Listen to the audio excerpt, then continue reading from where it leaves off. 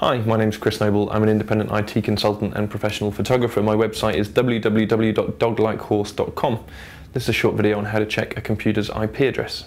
Things you'll need for this are a computer with an IP address. An IP address is the address given to your computer by the router that's supplying your network.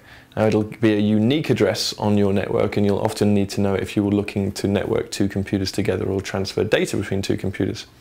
To find out your IP address, the first step, if you're on a PC, is to click the Start menu, click Run, type CMD and press Enter.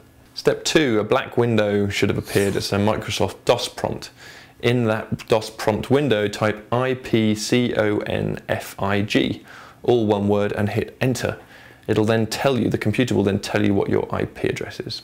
Step 3, if you're using a Mac, then just open System Preferences, click on Network, and you should see your IP address listed on the right hand side.